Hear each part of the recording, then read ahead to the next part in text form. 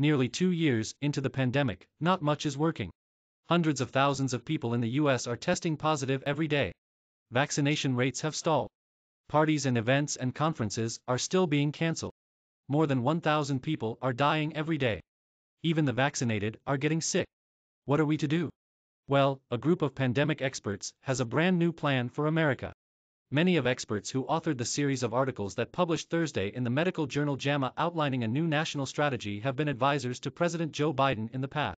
They include Michael Osterholm, an epidemiologist who runs the Center for Infectious Disease Research and Policy at the University of Minnesota, Dr. Ezekiel Emanuel, the Vice Provost for Global Initiatives at the University of Pennsylvania, and Dr. Rick Bright, a former government official who is running a pandemic prevention program at the Rockefeller Foundation.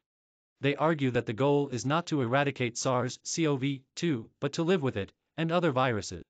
Without a strategic plan for the new normal with endemic COVID-19, more people in the U.S. will unnecessarily experience morbidity and mortality, health inequities will widen, and trillions will be lost from the U.S. economy, they wrote. This time, the nation must learn and prepare effectively for the future. Here is some of what they are recommending: better testing. All people in the U.S. need access to free or low-cost at-home tests that can help determine whether someone is infected and infectious. The Biden administration's plan to begin sending out 500 million at-home rapid tests is a good first step, they say. Better surveillance. This means a nationwide tracking system evaluating wastewater and air as well as the emergence of new variants, among other trends. 2 years into the pandemic, the U.S. is still heavily reliant on data from Israel and the U.K. for assessing the effectiveness and durability of COVID-19 vaccines and rate of vaccine breakthrough infections, they wrote. Better mitigation. The U.S. needs to encourage people to use N95 or KN95 masks, upgrade or replace ventilation and air filtration systems, and ensure paid sick and family medical leave for all workers, they wrote. White House Press Secretary Jen Psaki told reporters on Thursday that neither she nor the president had yet read the article. Other COVID-19 news you should be aware of: people are most likely going to need another COVID-19 booster sometime this year, according to remarks made this week by Moderna mRNA, -1.02% CEO Stephen Bancel. Bancel, speaking to a group of investors at a Goldman Sachs healthcare conference this week, said he expects that a fourth shot will be needed in the fall. If the last month hasn't been confusing enough, medical experts are now debating whether you should swab your throat in addition to your nose when you are using an at-home COVID-19 test, according to the Washington Post. Some experts say swabbing the throat increases your chances of catching an Omicron infection, others say that's not what the tests were designed for. A National Institutes of Health study found that getting one dose of a COVID-19 vaccine can temporarily increase a woman's menstrual cycle by about 1 day.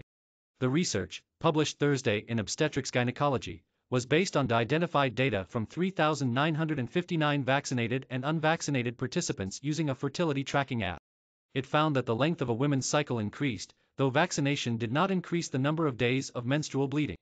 Most of the participants in the study had received the mRNA vaccines developed by BioNTech BNTX, -1.35%, and Pfizer PFE, +1.60%, or Moderna.